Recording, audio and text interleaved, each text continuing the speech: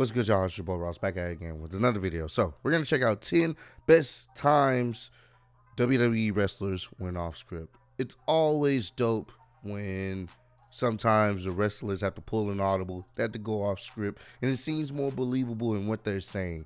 I usually prefer when they do go off script. It makes it just that, it gives it that little bit more realism to whatever story, promo, or segment they're talking about. So we're gonna check this out. It's gonna be a dope video. Appreciate all the love and support. Road to 60K, and let's get right into it.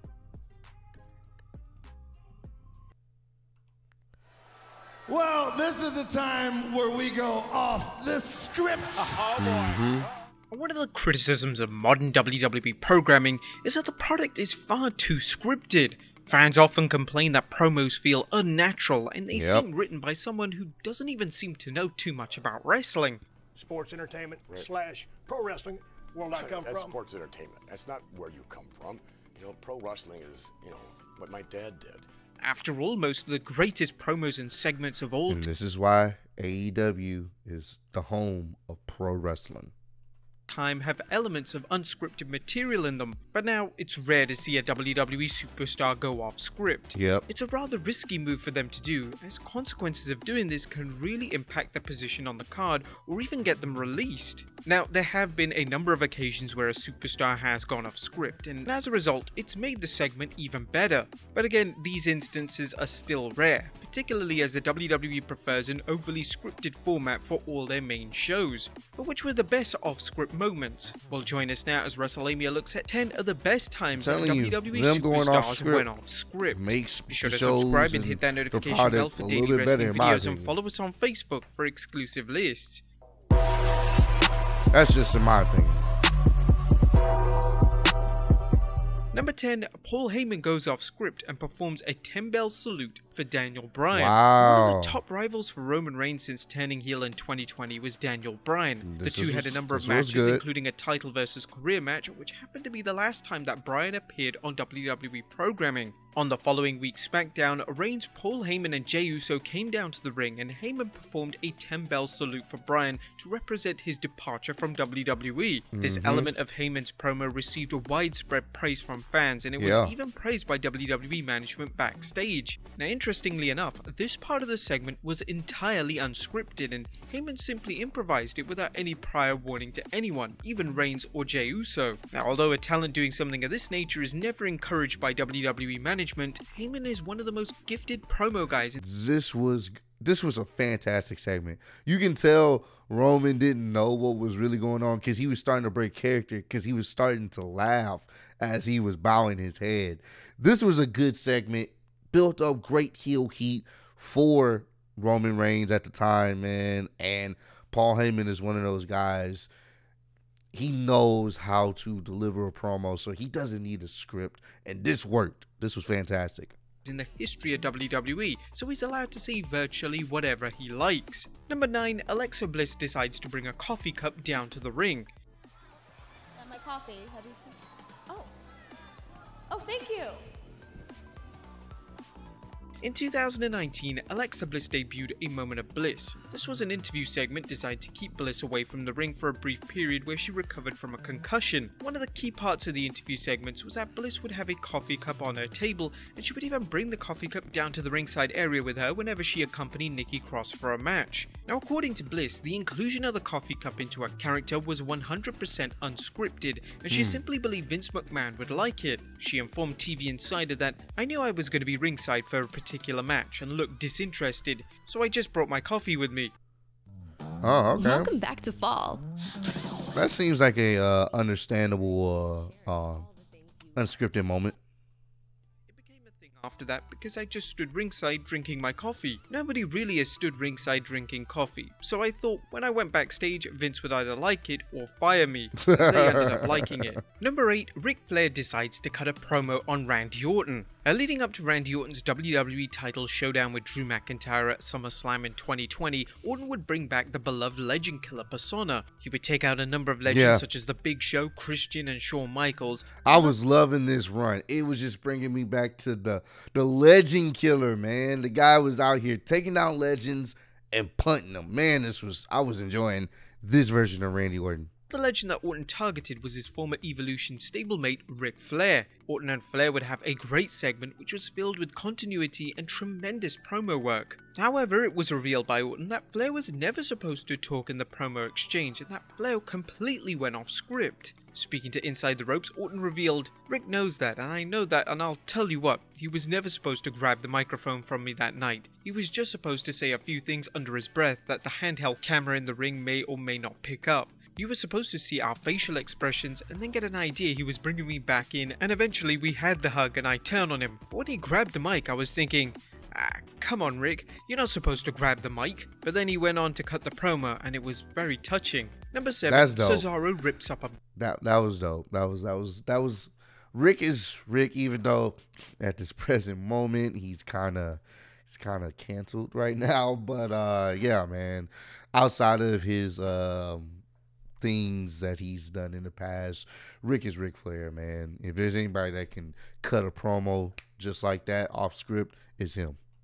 Beach ball. Of course, I know about this one. It's been a lot of people practice know for about this fans one to hijack the show when there's a match or segment that really doesn't interest them. One of the ways they've done this is by playing with a beach ball in the crowd, and when fans did this at SummerSlam in 2017, this didn't sit well with one particular superstar. Cesaro was in the middle of a match when he was teaming with Sheamus against the duo of Seth Rollins and Dean Ambrose. In the middle of the match, fans began to play with a beach ball, but this led to Cesaro storming into the crowd, grabbing the ball, and tearing it apart. The moment was completely unplanned, and according to Cesaro, he received praise backstage for doing it, as management obviously don't like fans hijacking their show. Number 6, The Rock interacts with a fan. That was a smart thing to do, because, you know, they were being assholes at the time.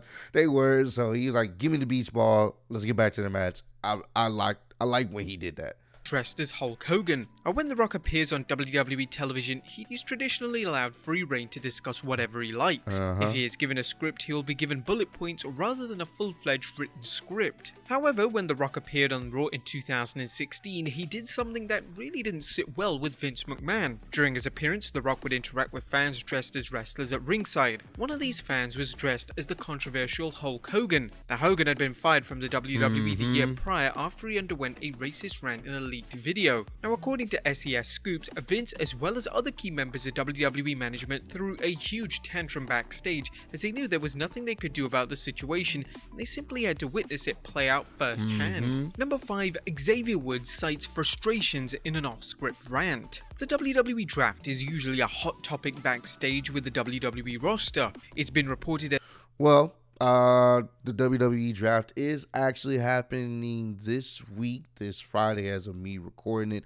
Unfortunately, I won't be able to check it out because the person I'm dating is actually coming into town to Houston for the very first time. So I'm going to be showing her around town this weekend, and I won't be able to check it out. But I will be able to talk about it on Monday. That will be the next time I'll actually be able to bring it up and discuss things on what happened on the draft on Friday, and then I'll also talk about what happens on the draft on Monday, this coming Monday. So be patient with me, guys. You know, I do have a life outside of YouTube, but I definitely will make sure I talk about the draft, and I'm pretty sure you guys will hit me up on Instagram and let me know who got drafted to SmackDown this week. So in the past that superstars aren't aware of where they're being drafted to, and they find out the same time as fans watching at home. In 2019's draft, Xavier Woods was frustrated that a number of superstars who appeared on his Up Up Down Down YouTube channel had been moved to Raw. Woods was a SmackDown superstar, which therefore made collaborations a lot more difficult moving forward.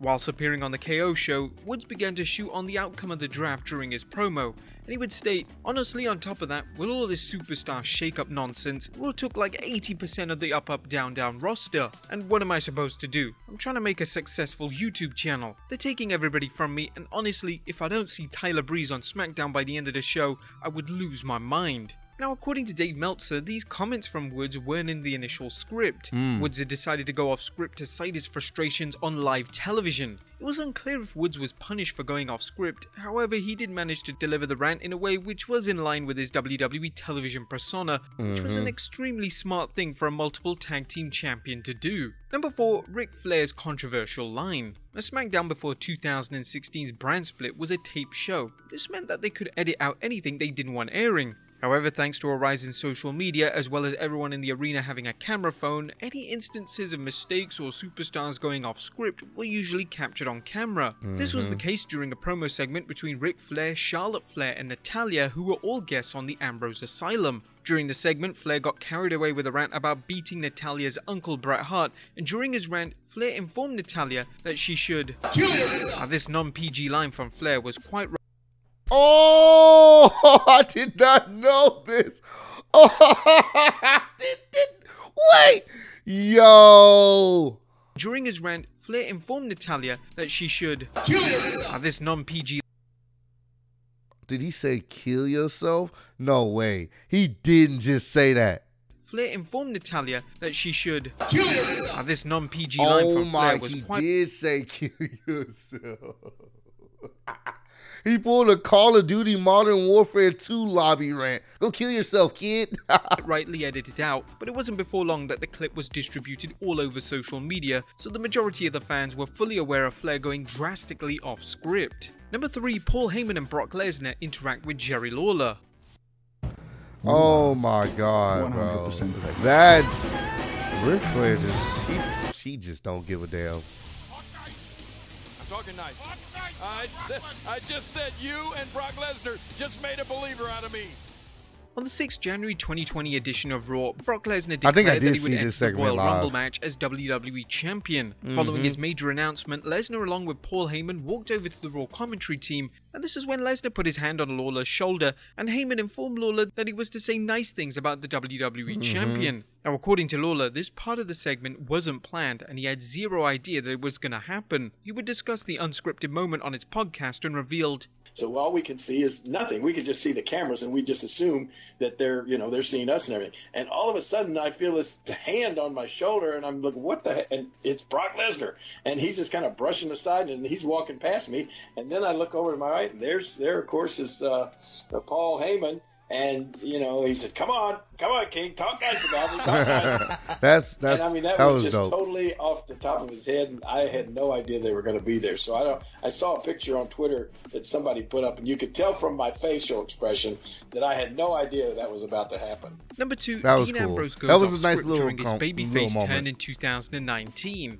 Dean Ambrose's heel turn in 2018 was a complete disaster. Fans had no desire to see Ambrose as a babyface, and the nature of the storyline that he had with Seth Rollins was rather tasteless, even by WWE standards. To make amends, WWE would turn Ambrose back to a babyface on the road to WrestleMania 35, and to do this, Ambrose would confront Rollins in the ring, and he would inform Rollins to slay the beast. This was a reference to Rollins' upcoming match against Brock Lesnar at WrestleMania 35. However, this line was completely unscripted. According to Dave Meltzer, WWE...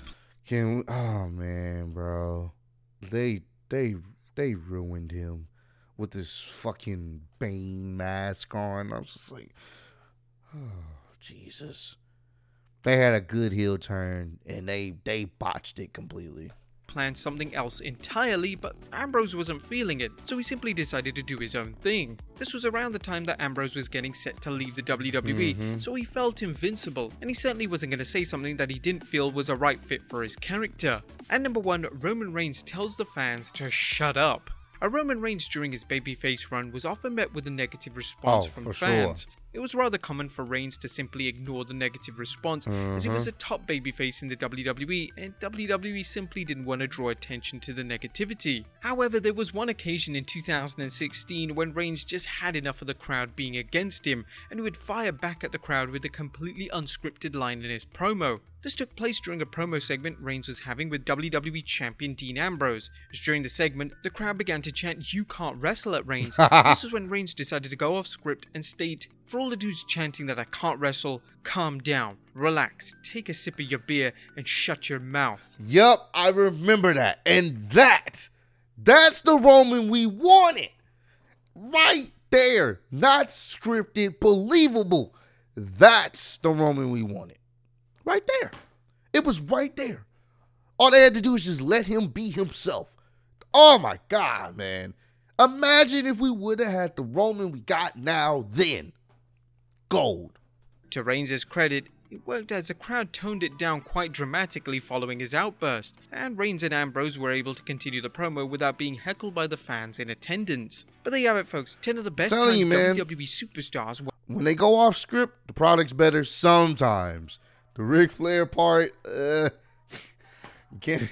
I mean, I know us growing up, you know, playing online games, we heard "go kill yourself" all the time. But when you hear it on screen, and especially saying it to a woman, I don't know about that, Flair. But yeah, man.